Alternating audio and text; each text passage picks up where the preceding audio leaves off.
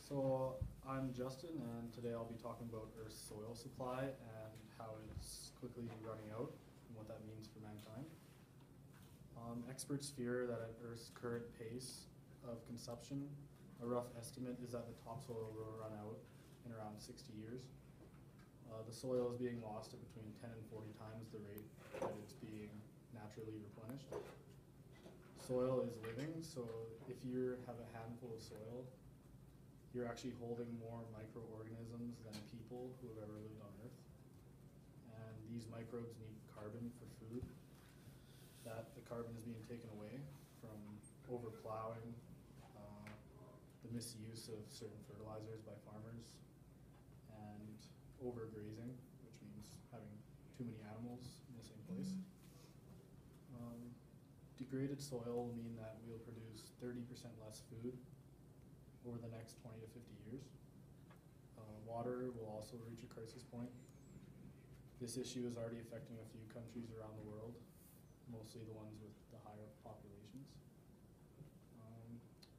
The next wars will probably be fought over unsustainable irrigation.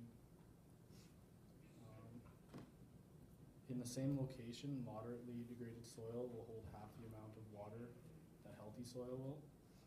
So farmers need their crops to hold the water close to the roots. However, a paper was published saying that nearly half of the sea level rise since 1960 is due to irrigation water flowing straight through the crops and into the sea. The soil erosion problem will affect the poor countries the most. As the food supply shortens, the prices will go up. It will also affect the countries that rely on imports, like Greece, for example.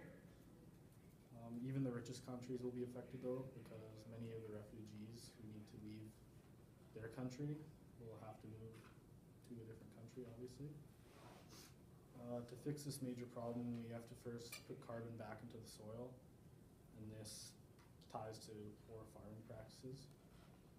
Farmers need to be rewarded when they regenerate the environment and produce food that promotes a healthier world. We tend to think of soil as a renewable resource, but the natural renewing of soil is just not even close to the rate in which it's being used. So we need to take action and do what we can to stop this problem before it's too late.